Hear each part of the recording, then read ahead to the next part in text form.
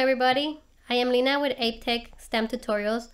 Today I am here to tell you guys that I'm going to continue my videos. I know I have taken a break. It's been an interesting 2021, but we're in 2022, so I have some plans for the community. I want to share a lot of the concepts that I've learned of programming and the different things like loops, statements, variables, and things like that through Scratch, and teach you the concepts of programming.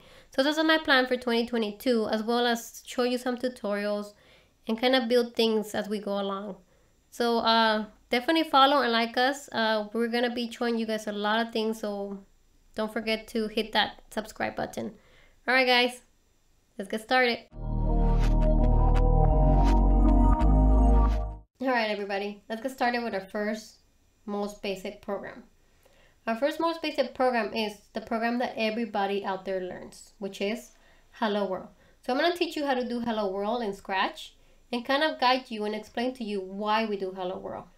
So the first thing we're going to do is build a program. So this flag here, this block here is our flag. And this is what executes our program. So this tells our program, when I click the green flag here, I want you to execute. So that's what it does. Now to make our sprite here, our character, which is known as a sprite, say hello world, we have to go to this area that says looks, and we're gonna get say hello. I'll show you right now what the hello for blank a number of seconds does, but let's go with this one first. So let's type hello world here. And a fun fact, the first hello world actually had, I think it was something like this with no exclamation. This was the first hello world. So now let's go ahead and execute it by clicking on the green flag. And as you can see, our sprite says hello world. So now let's go try the other say, and I'll show you what does. So now we're going to put the other say here, and we're going to say hello world with exclamation, so you can see that it actually changes. So now that we had that say hello world for 2 seconds, let's click on our flag. And as you see, our cat's bubble that disappears, so it's no longer there. So that's the difference between the two says. One of them will keep it forever and the other one will make it disappear. So now going to the history of hello world, which was the thing that I've always wondered, because hello world is in every single language I've learned. It's like the first program you see.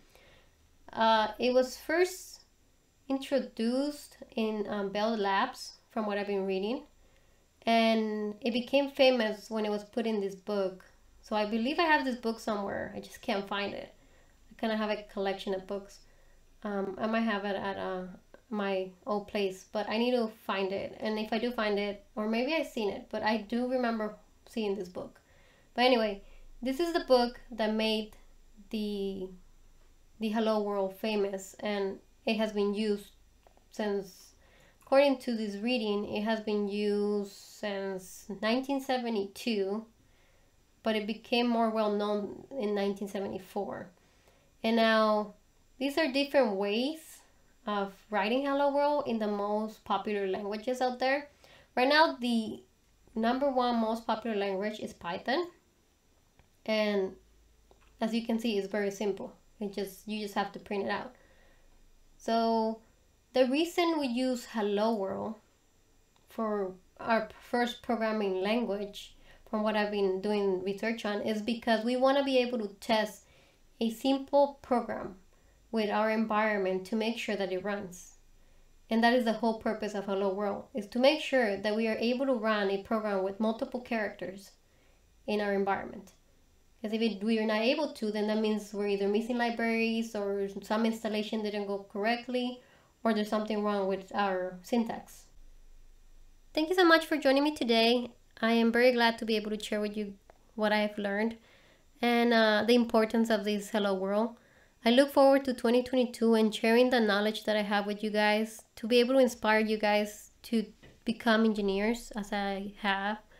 And just looking forward to building a community with you guys. Don't forget to subscribe and follow us for more. See you guys. Bye.